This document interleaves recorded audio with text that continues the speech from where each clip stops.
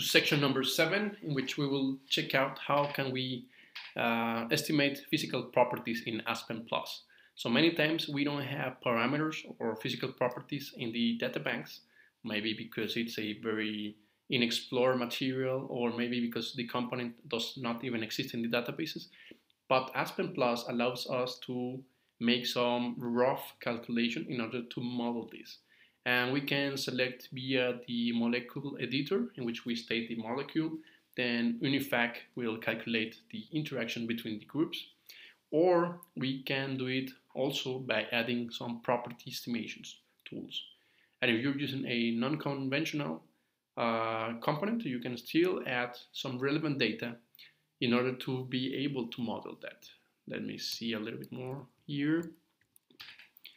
The user-defined component wizard is your best friend, because you just need to open this. It will ask you or prompt you to show if this is a conventional, a solid, or non-conventional material. It will require you at least to show you the normal boiling point, molecular weight, or if possible, the molecular structure. This is enough in order to start a minimum required simulation and estimation of parameters. Then what I really want to show you guys is that the molecule editor is a tool that is very helpful. So we're going to work with that as well. I have maybe 2-3 workshops related to that.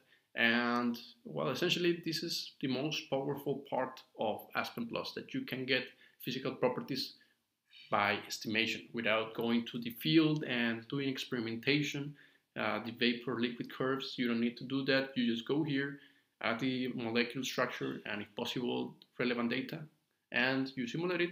And of course, the more data you add, the better estimations you get.